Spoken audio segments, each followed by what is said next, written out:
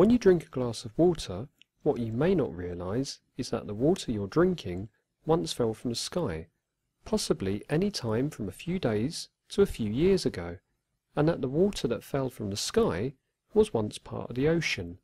In fact, the water that you've just used to quench your thirst may be as old as the Earth itself. You might not have realised it, but the amount of water on Earth is limited.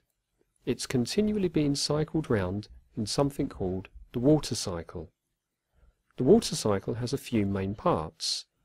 They include evaporation, condensation, precipitation, and collection.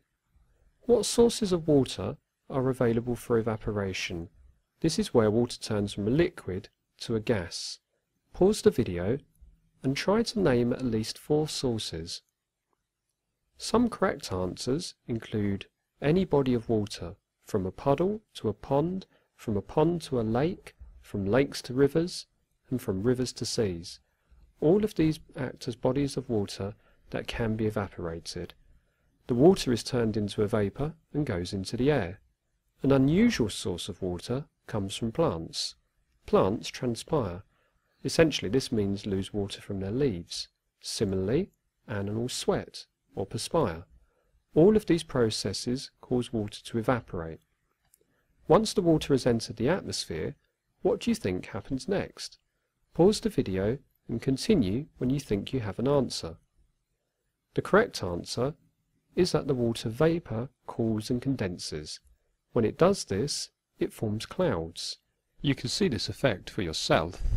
Take a cold glass of water and place it outside. Water vapour will condense on the outside of the glass. The water does not leak through, it came from the warm air and is condensed on the outside of the cold glass. Once all of the water is collected in the cloud, you know what happens next. It falls back down.